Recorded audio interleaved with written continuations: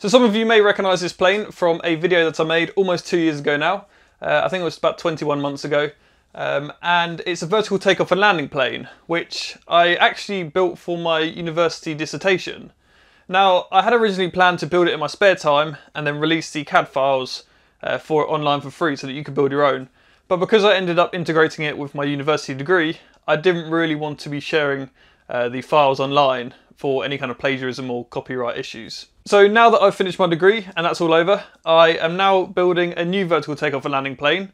It's going to be essentially the same plane with 2 motors on the wingtips, but I'm going to make quite a few big improvements to the plane. Now there are a few issues with this plane, mainly being the weight of the plane and also the lack of a proper aerofoil on the wing, due to it just being a folded bit of foam board over an aluminium spar.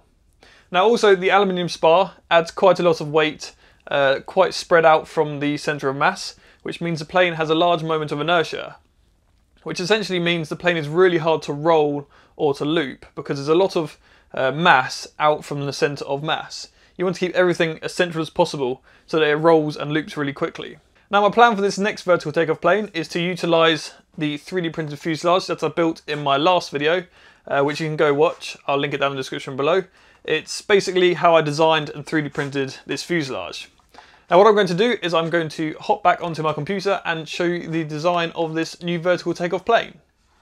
So here is the design that I made of the vertical takeoff plane in Fusion 360, and if you look at it very briefly, it looks quite similar to the old vertical takeoff plane. However, instead of running aluminium spars, which are quite heavy, it's now running carbon fibre cylindrical spars, which are significantly lighter than aluminium ones. And you may also notice that there's not a really heavy tilt mechanism on each wingtip for the motor.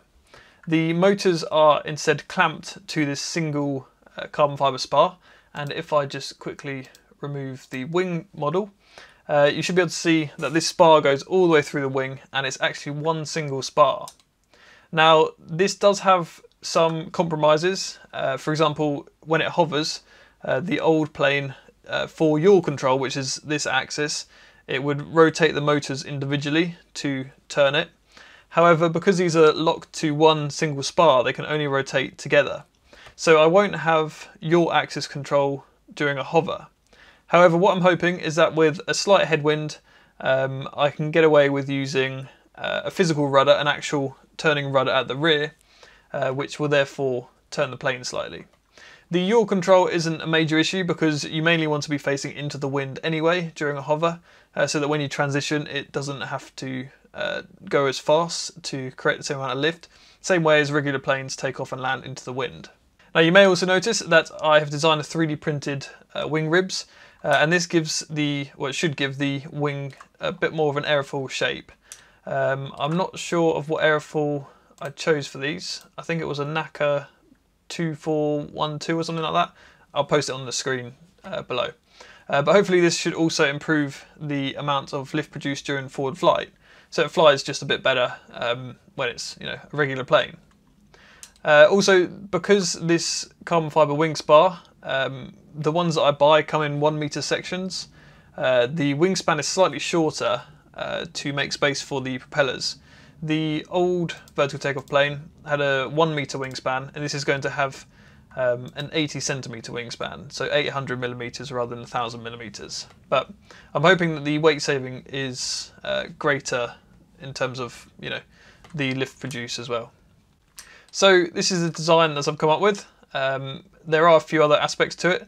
For example, I'm running smaller motors this time, more high quality motors which are designed for racing drones, so their power to weight also has improved since the previous motors I was using.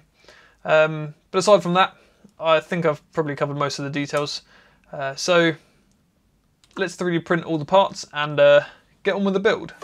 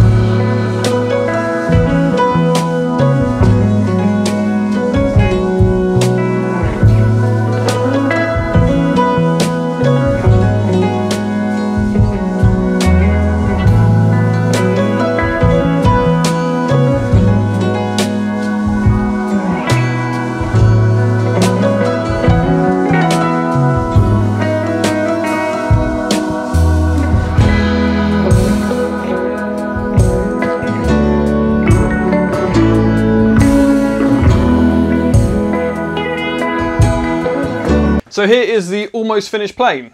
It's not quite finished yet. I still need to add some ailerons to it, as well as configure all the electronics. I'm currently working on an Arduino based mixing system to go in series with a flight controller to do all of the controls for the motor thrust and also the tilt in a hover. Which I'll be going through in my next video, because I didn't really want to just stuff it in this plane and show you it flying. I want to go through how I've written the code for it and stuff like that. Now let's check how much this thing weighs. The old plane was 1,060 grams, so let's just get the scales out. I think I'm going to have to put this on the floor and then balance it on its nose. So as I mentioned, this has a slightly smaller wing, but hopefully the weight saving is greater than the loss in wing area. So the old plane was 1,060 grams, and this is 492 grams. That's a pretty good weight saving.